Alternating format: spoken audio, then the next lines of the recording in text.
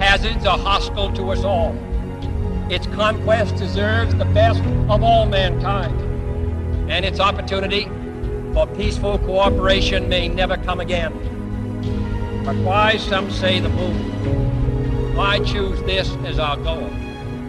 And they may well ask, why climb the highest mountain? Why, 35 years ago, fly the Atlantic?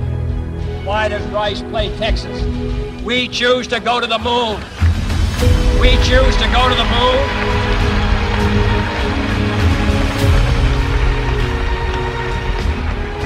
We choose to go to the moon in this decade and do the other things, not because they are easy, but because they are hard.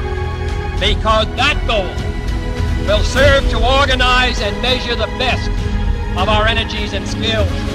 Because that challenge is one that we're willing to accept, one we are unwilling to postpone, and one we intend to win, and the others do.